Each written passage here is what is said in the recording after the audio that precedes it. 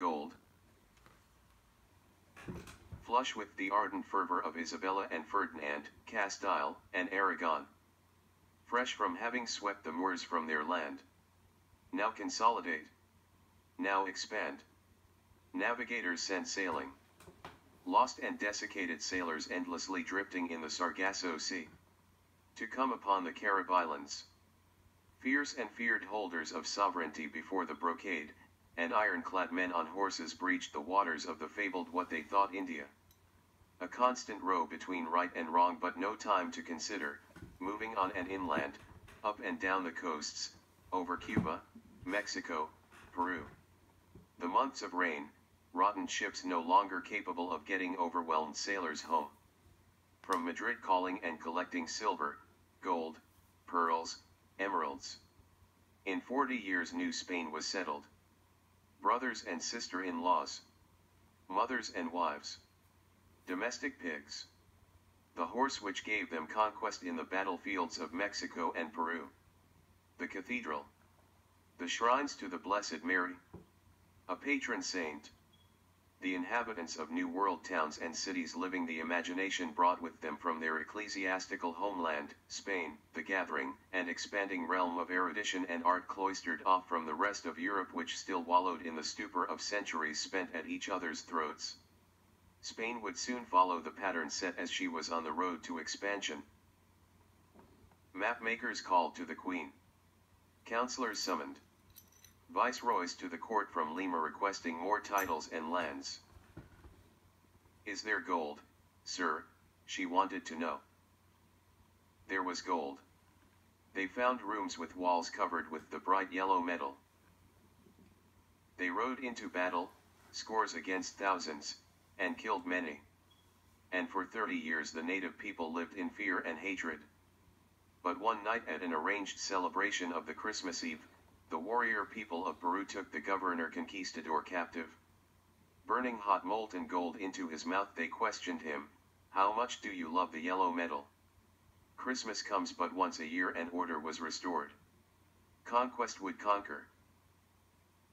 This new Spain in Peru could not really be seen as separate from its mother. All the trappings of home were attempted. Cathedrals. Princely mansions. Governments and petitions. Counters of the trade. Seaports, docks and wharfs. Towns and cities, although the streets were filth and mud so that a highly lady would be dirted paying a social visit. And they prayed fervently to their God to show them how to save the heathen, and if kindly he would show them the way to more and more gold. Which he did by way of stories from galleons from the east, from the China trade. Stories of lands fabulously rich in gold. So fabulously rich in gold they could be called Solomon Islands. Paul González Castro came from a good family back in Spain, but here in Peru he languished and could not realize his dreams, which like many others of the conquistadors was to find enough gold so they could remain the rest of their lives without the need to toil. He talked to the citizens of Lima about taking ships to the now fabled Solomon Islands, where they would find gold enough to make them royalty. Here in the carved stone mansions with adobe roofs, with candlelit shadows in evening porticos, breezes from the not-too-distant forests, guitar strings plucked by grandiose flamenco artists, they talked of gold and the achieving of gold. They talked and they talked, but these men who had never done anything much useful in their lives were not about to devise a plan to take a ship or a small fleet of ships across the still widely unknown greatest expanse of ocean. But here the uncanny steps in, and Lima is visited by a buccaneer of merit and leadership. Knowledge of the oceans uncontested. He listened to the empty, heavy-hearted, and should I also say empty-headed, Peruvians, and realized he could make these men work for him.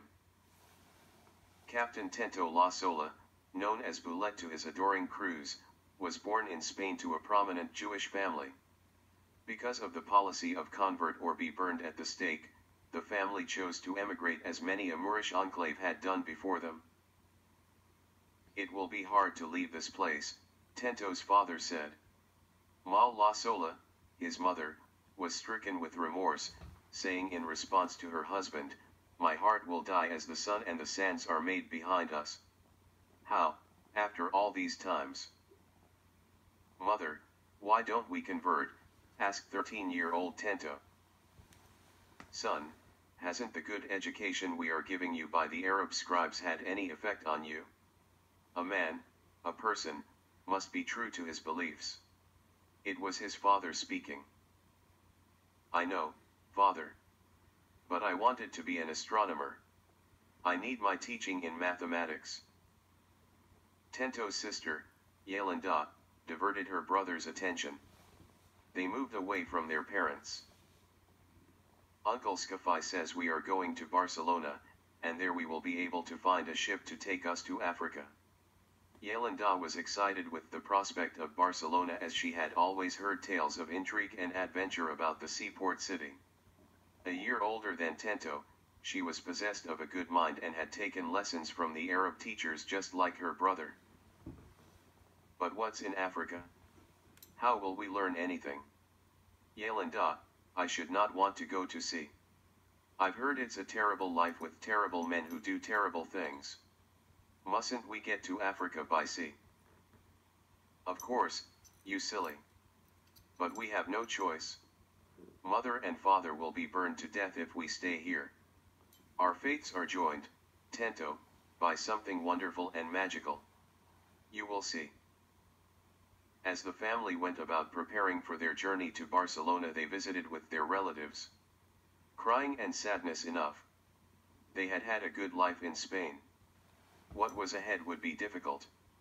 Uncle Ship tried to encourage everyone. Do not think it will be all bad. As you know, your cousin Val and his family, and Beatrice with all her children. A lot of people we know have already left and most likely will be in Africa ahead of you, and you shall join with them.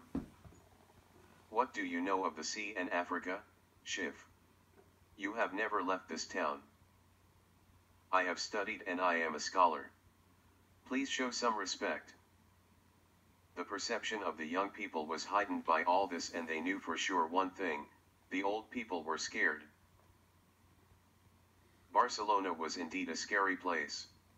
There was danger lurking everywhere. But there was also much beauty and romance.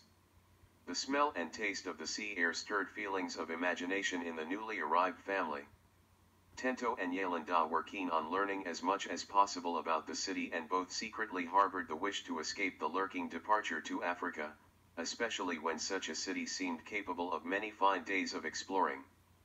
Only too shortly they knew their parent will have made the arrangements and then gone, lost forever the tie to their native land. In their hearts grew a great hatred for the Spanish kings, lords and gentry, ministers and cardinals, who drove them into the sea. I love you, dear Yelanda. We shall never part. So Tento told his sister after an afternoon racing in and around the docks and wharfs, merchant stores, and parks of the port city. That night, as the family slept, a press gang entered their quarters, taking Tento and carrying him on board a ship which left the harbor before dawn, taking him to the New World. The boy who did not want to go to sea would now be ship's company, and if this voyage proved him to be unworthy for shipboard life, he would be sold as servant or slave in Jamaica. Wake up, young man. You need to be shown your work. One of the sailors was standing over him. The pitch and roll of the ship made itself known to Tento, who for the first time consciously became aware of the ship's movement. How different this is from everything I know, he thought. I am hungry, he told the man trying to get him out of his bunk, which was a tiny thing in a space tight packed with men sleeping similarly arranged.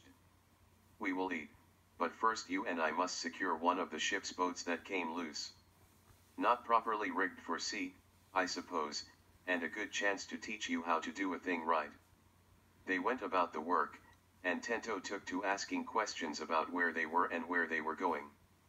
Most of the answers were not to his satisfaction, but to one he felt he got what he wanted.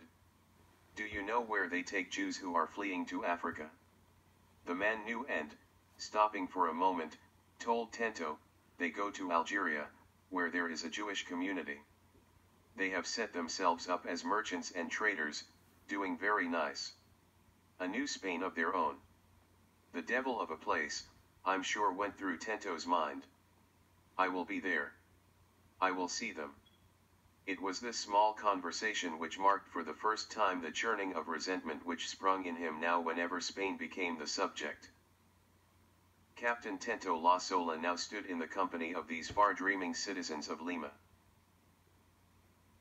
My ship is at your disposal, gentlemen, but we will need more. A trip to your islands, what do you call them? Solomon, will very likely have its danger, and more than one vessel will be needed if you would like to see Peru again. As the Peruvians had no intentions of staying on the other side of the Pacific, just wanting to get enough gold to make themselves rooted wealth, owners of a carefree life, they agreed to make at least one more ship available. When they advertised that a voyage seeking great treasures would be undertaken with the great Captain Tento heading the venture, ship owners gave some consideration. Lima was alive with discussions of this audacious proposal. 3 ships would throw their lot in. They assembled 3 months later in the roads off the coast, setting a course north and west, as they were starting to learn of ocean currents which could carry a ship across the Pacific to their destination. On board were men, women, and children. Excitement was the word of the day. Nothing less than a carnival atmosphere for this spontaneous group. Singing and dancing as they slipped off the coast past native fishermen on their sea rafts, the last people they would see for many months.